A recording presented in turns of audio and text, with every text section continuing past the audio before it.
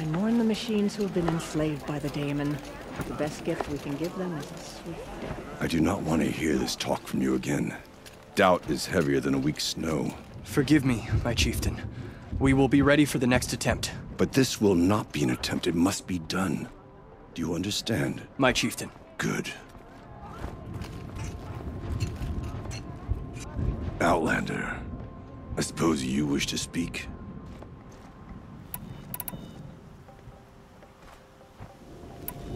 There are other Weraks in Song's Edge too? Yes. The village has its own life for all Banuk who need trade or shelter. After the war ended, it sprang up from what was once a campsite, quick as the bloom between frosts. Perhaps it will last, till the Karja seek war again. Ourea knows about this daemon. Where would I talk to her? She does a shaman's work. That is not for the eyes and ears of others. Certainly not an Outlander's. This daemon you talked about. If you are hardy enough, you can venture out and see the signs yourself. It has changed the machines, made them fiercer, stronger. But what is it? A matter for the shamans to debate. Did your Werak come from this place? No, we rallied most of our hunters from across Banur to face the threat of the daemon. But I was born here and stayed to fight the Karja when others retreated into the mountains. A few of my old warriors remained with me, those who survived. You're set on going back to the mountain? I put my word to it. Even with the risks being so great? The risk of what? Death? It would be a worse fate to bow our heads to the challenge and say too much. Well, I guess that's it then. Good. I prefer deeds to words. Right. Come on. Trust the coolies.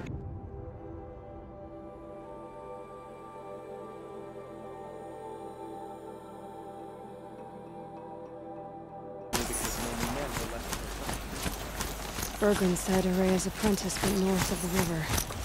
Hopefully not too far.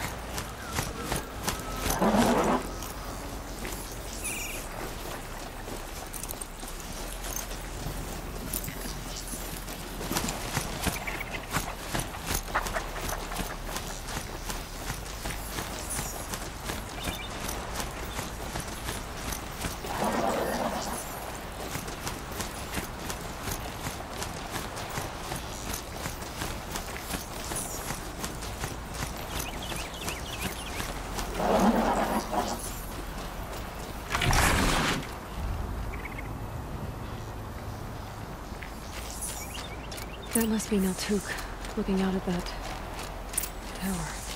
It looks like it... Naltuk? Who are you? How did you find me? Bergrand told me you'd be out here. He's persistent. I've told that Oseram 1,000 times. I don't need to buy anything. And I'm not selling. I just need to find Ourea. Well, you won't. She's gone where only shamans can tread. She seeks guidance from the voice in the blue light. That is her task. And the task she gave me is to observe the daemon's work. To stop it spreading, if I can. What can I do about these towers? In only a few weeks, they've sprouted throughout the cut. The daemon's energy pulses from them. Rallies the machines, even repairs them. Aratak said this daemon was frenzying machines. Look there. Those with the purple markings. They belong to the daemon. They're stronger, more dangerous. I've seen something like this before. A corruption. But it wasn't from your daemon. You have? Well, then you know more than I do. These towers, were they part of your corruption? No. Those are new to me too. Like I said, they empower the daemon's machines. They must be stopped.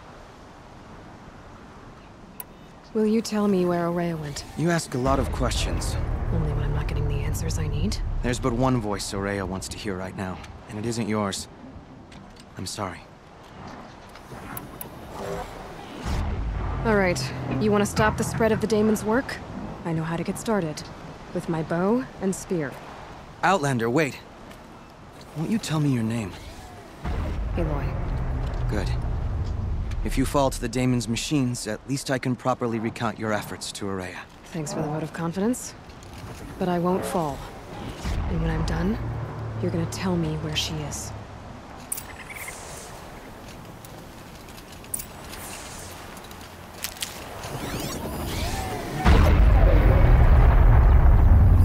Interesting. Maybe I could override it.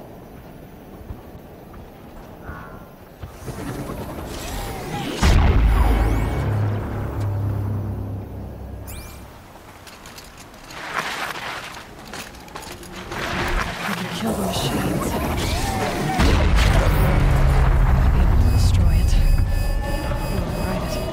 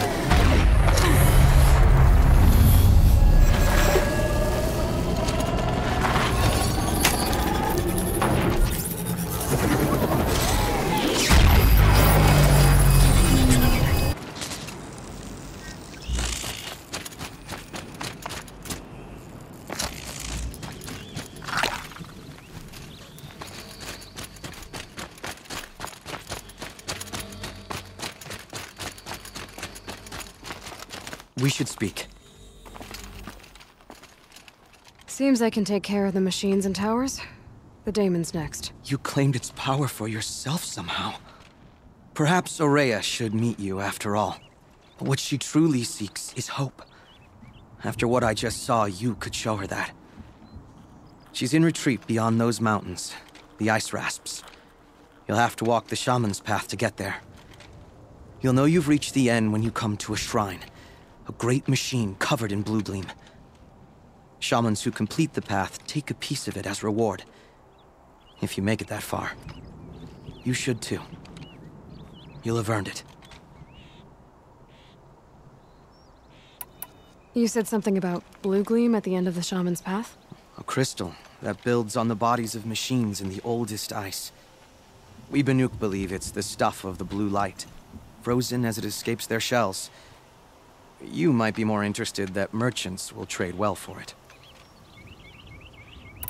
Bergren told me you're Araya's apprentice. In her absence, I serve the chieftain and his werak as an advisor, a scout, a speaker for the blue light. A lot of responsibilities. I don't know if I can live up to Araya's example, but I have to try. I owe her that much. She took a chance on me. An aspiring shaman from the edge of the world. No one else would. Were you with Araya when they attacked the mountain? I wish I had been, even with all that happened. I'm no warrior, though, so she bid me wait.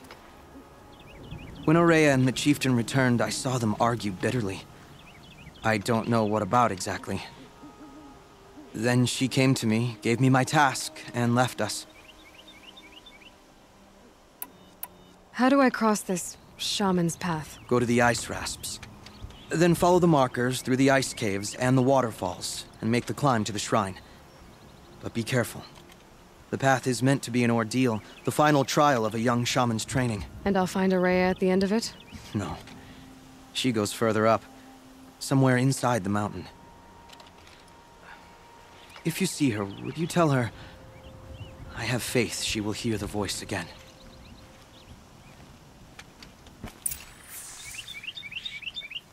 All right, I guess I'm off to the ice rasps to find this shaman's path.